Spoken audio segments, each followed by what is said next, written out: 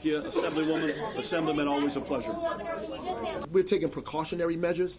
The city of Newark, in testing their orthophosphate, trying to make sure that it was actually getting into the system, making sure that it was actually working, began also looking at some of these filters. We went to 3 homes with the help of the EPA.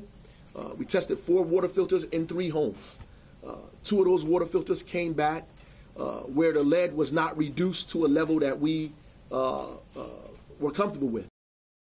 Since we discovered that what may be our corrosion control might have been losing its effectiveness, we began to introduce a new chemical, which is an orthophosphate, into the water, into the Pequannock system. Newark has a little over 18,000 lead service lines in the city. We, at this date, have maybe given out about 39,000 pure water filters, to mitigate those households that have lead service lines.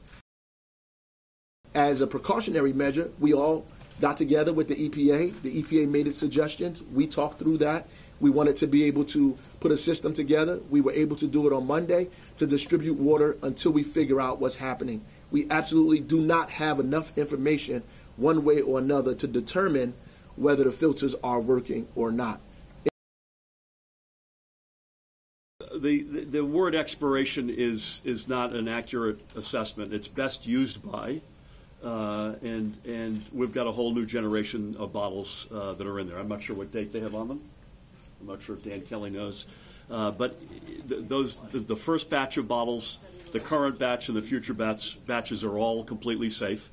And the state has, I believe, to anticipate this, about 70,000 cases in our emergency operations. We need the federal government also to be the main actor in the long-term fix in America, not just in Newark or New Jersey, in terms of replacing and having a water infrastructure renaissance. And that is a step in the long term we need the federal government to take.